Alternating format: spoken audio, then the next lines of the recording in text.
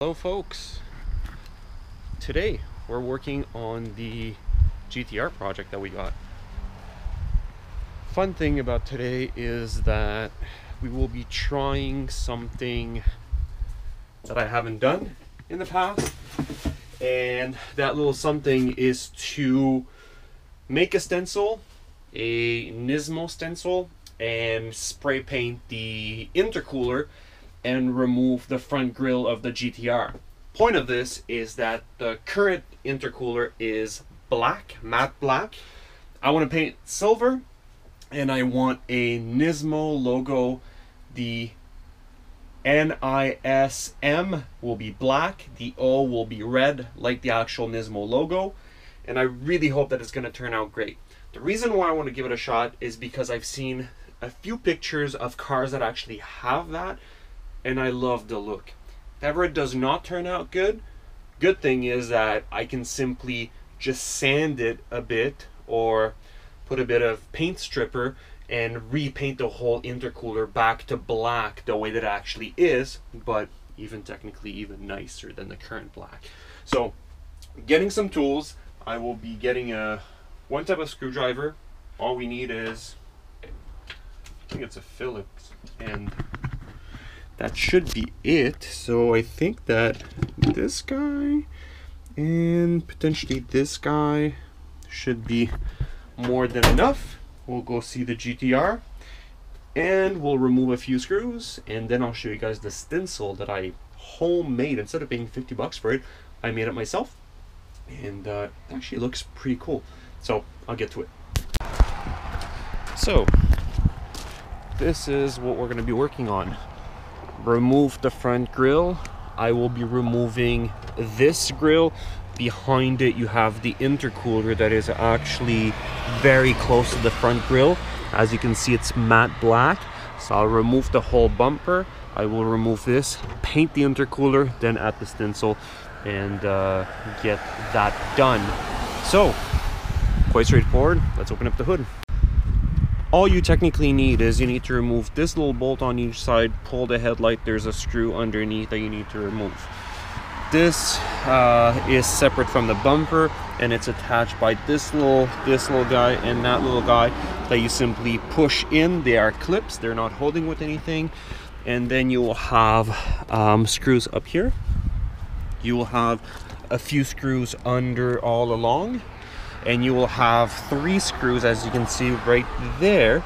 And once they're all removed, we should be able to pull the bumper. So I'll get to it and I'll show you guys once it's off. As promised, very simple. This little guy is off. Tabs, tab, tab. As you guys can see, they're very easy to remove, and that's all that is holding them. Next step, Phillips screws. If you're looking to know what it takes to remove a front bumper from a GTR, count the bolts. This is kind of all of you need to remove the actual front bumper. It's quite straightforward, to be honest, but lots of bolts. Lucky enough, there's none of them that are hidden. All of them you can see them. The only hidden ones are from the corner lights that are underneath. So once you remove the single screw right here from the corner light, you can pop them out and remove this screw. But here's the bumper, front end, intercoolers right here. So what I'm doing right now is I'll be cleaning up like all of this crap. There's a lot of like dirt and stuff, so I'll go grab some degreaser. I'll be cleaning it off and degrease probably the intercooler. Then I'll be masking most of it up to probably here, and all of this is going to be painted silver. And once it's painted silver, then over it, it's actually going to be painted the black Nismo and the red O.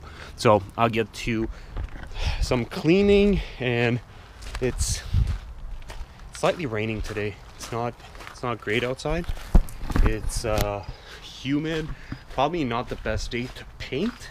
So I'll see. Like I'll start by cleaning, and once it is clean and once it's ready to be painted, then I'll decide if I'm gonna be doing it today or if I'll be doing it tomorrow. Unfortunately, the type of person that likes to do everything the same day. Can't stand waiting and waiting when I know that it's ready to go. So anyways, might get to maybe masking, get to cleaning cleaning, masking, and all of that, and we'll see what that brings us.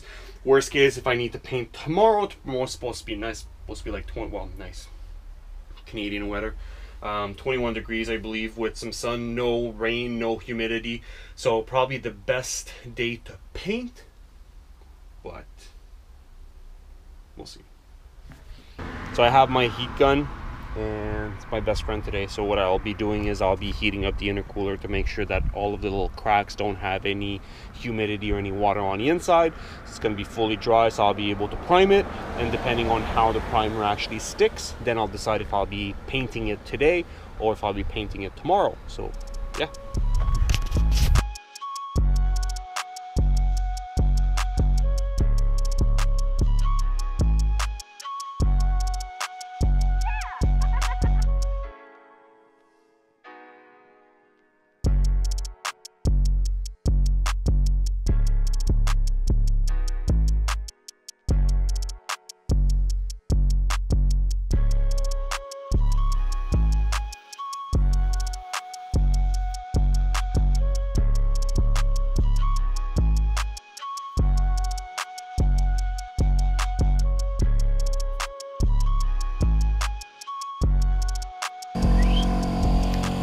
Okay, so I'm taped off.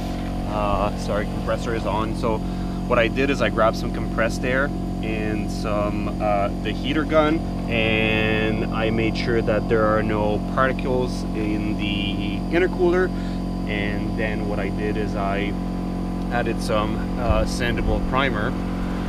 What sandable primer would actually do for me is that it would show me if ever the paint does not stick in this temperature. I'll be able to stop right away before putting all the paint on it. So a good thing is that, as you guys can see, the primer gripped really well on this. So I have like 1.5 to 2 coats on it, and I'll let it dry for a bit. I'll put another one. I have enough for another coat on it, and then I'll see after like 15 minutes, see how the paint reacts, to see if it reacts properly. If ever it does react properly, then I'll tape the rest of around the body and start painting the silver on it. Okay, so fuck's sake, bees are everywhere. They're always after me. This is unbelievable. So what I did is I added another coat of black matte sandable primer. It held really good in this temperature, and now it's actually, it has just a bit of breeze. It's getting warmer outside. Humidity seems like it's still there. It's starting to disappear. Like, it's still there because I'm close to grass and stuff, so it's not necessarily the best thing, but it's good in one sense that there is no dust in the air because it just finished raining. So technically there's pros and cons to painting in this temperature. I think that I prefer this than painting in dust. So anyways, what I did is I did all of that, and now I just finished the first coat of silver paint. It's quite good quality paint. Paid enough money for this. So here it is. This is the first layer. It actually looks really good so far, to be honest. This is the first coat, and what I'll be doing is I'll be adding another one in probably about 15 minutes. Let it sit, let it dry. Well, actually, if in 15 minutes it dries properly, then I'll add another one, and probably add 2 or 3, since that part of the intercooler might be eating some rocks. I don't want it to chip easily, so probably 3 layers of paint. Once it has dried properly, what I'll do is I'll do the Nismo stencil on it, see if it looks proper. If it does look proper, amazing. Then what I'll do is probably today I'll do 1 or 2 layers of clear coat, and I'll let it dry overnight properly, and then tomorrow I'll actually add another 2 layers of clear coat, so that if ever, once again, there's some rocks that hit the intercooler, at the very least it's not going to affect the paint. It's just going to affect the actual clear coat, because there's going to be, you know, 3-4 layers on it. So I really hope that this is going to look good, because it is 100% homemade. Like, I didn't purchase anything other than paint. Well, yeah, masking tape, primer, and all of that crap. Some tools that I already had at home, But from my own perspective, all that I purchased is that one can of paint because I had everything else. All I need is my printer at home to create the actual Nismo stencil, which I'll show you guys in a bit. Actually, it's gonna look really, really good. Can't wait. It's yeah, I'm happy, really happy so far. That's what happens when you're too excited. I forgot to film, and I'm a step ahead of you guys. Sorry. Well, okay, so talked about the stencil a bit earlier. Here it is. NISM. O is hidden behind because the O is red. I have measured from the end of the, well, from the start of the intercooler to the end of the intercooler. Everything is silver. And now I added a first layer of black. Once the first layer of black is there and is dry, what I'll be doing is I'll be removing this and taping the Nismo and adding red. The red that I have is actually a very cool red. It's a, when you heat it up, it actually looks like a gravel guard. So it's actually gonna pop, like it's gonna be really nice, I think. So anyways, that's what I'm doing right now is I'll be probably adding like 4 layers of black on top of the silver that I just did. Once that is done, I'll be doing the red O. Once the red O is done, I'll be removing the stencil. I'll be letting it dry for probably an hour before it gets too cold outside, and add 1 or 2 layers depending on the temperature of clear coat, and probably finish it off tomorrow.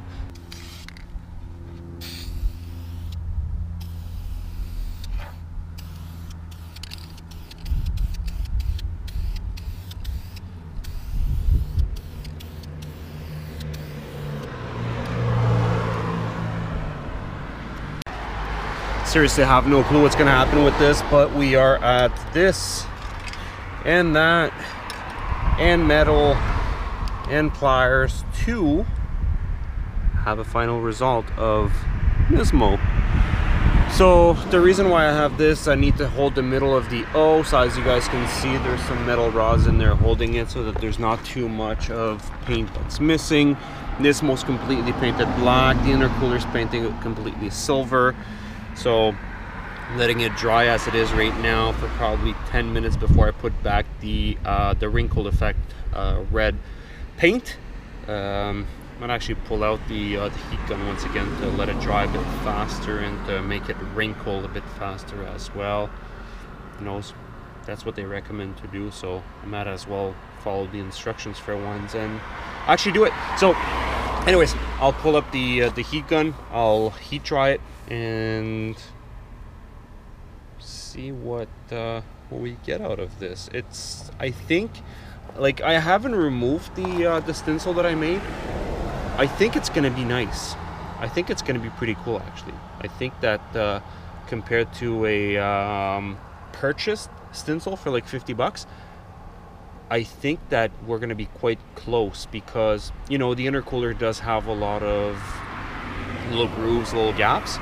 So I don't think that a professional stencil with like precise millimeter details would actually make a huge difference on this. So let me pull the heat gun and see what wrinkle effects we can make out of this.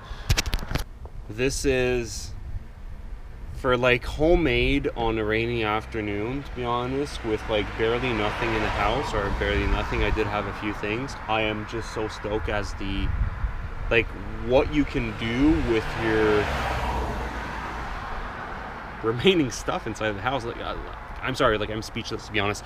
Like, it might seem like nothing to some of you guys, but to me, like, it looks good. Like, I had an idea in mind, and you know, when you come up with an idea in your head and then you execute it, it's never necessarily the same. But this is for sure, like, this is what I wanted. It looks like exactly what I wanted. So happy. So stencil, this is the stencil that I made, homemade, with basically just scissors and a knife. And the car looks like this. It's amazing. Like, going from black to silver with black and red, Now I'll be clear coating it. Yes, it's not done, and you know, like it's missing a bumper and it's missing a whole bunch of stuff. So it's not necessarily pretty because you're missing a whole bunch of crap on the car. But this is, I'm I'm sorry, I'm speechless. Really, really happy. Like, yeah. Anyways, I have no words, so I'll stop this part of the clip right now. Next thing is I'll be grabbing some clear coat. I'll be clear coating it like a lot just to make sure that it dries properly. I'll probably have to be checking the temps of the air intake just to make sure that the paint doesn't affect it. I don't think it would because there's not a lot of paint on the majority of it. It's just really the Nismo that has a few layers. So I think it's going to be a major problem. But again, we'll check it out just to make sure that we're not running into any major problems. But I'm so stoked. So I'll be adding the next layer, and let me show you guys what the final result looks like with the actual bumper back on. Very stoked with the end results. The only thing that I'm not sure about is the front grille. So here it is.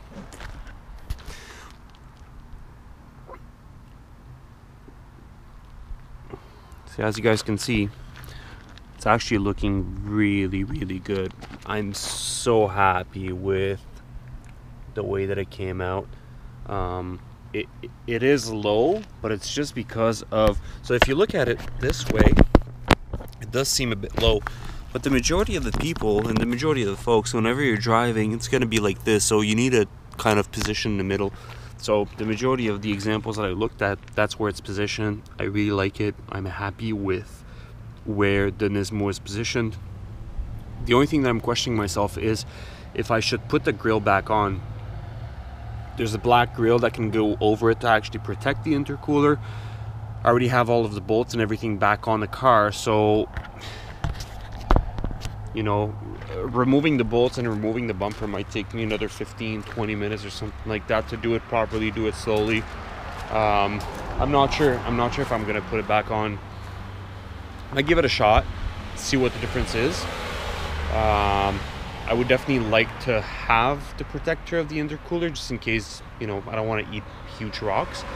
But in any case, I'm really, really happy. The paint, the clear coat and everything turned out to be actually amazing. It's better than I expected. I hope you guys liked the video. Hope it gives you guys some ideas on what to do with your own car. I like the results. It cost me barely any money, so that's what I'm really, really stoked about. The goal with this car was not necessarily to go super cheapo. The goal with this car was actually to keep it factory and to keep it well maintained, good parts and everything. But that's not a part. That's just a quick little add-on that I would say I wouldn't necessarily consider cheap, because if ever I don't like it or if ever it doesn't necessarily work, I'll just paint black over it. Anyways, it's different, it's cool, like it, happy. Hope you guys like it. If ever you have any questions, regarding it, if you want to give it a shot yourself, let me know. I can definitely help you out. Take it for a spin probably tomorrow. And you know, until next time, next project, I don't know what it's going to be, but there's going to be something more coming on the R32 GTR. Thank you very much for watching. Until next time. Oh, and don't forget to like and subscribe. If ever you like the videos, there's I do have a whole bunch more videos. I do have the Honda Prelude H22 T3 T4 turbo on it. I think it's a 53, what is it? It's probably like a 5360 something turbo on it. Molly pistons, forged rods and everything that I just started tuning with my buddy Mark. And we're making 8 pounds on it as it is right now. We're planning on maybe taking it to the track next weekend and tune it to 15 pounds. So probably close to, I would say, 400 to 500 wheel horse on this guy. Probably 500 horse to the crank. So anyways, more to come on that one. For the ones that have seen the last video and that were expecting a track day, really sorry that I didn't film anything on a track day, but next weekend probably, if ever we're going, I guarantee I'll film some of it for you guys. So once again, thank you very much for watching. Until next time, see ya.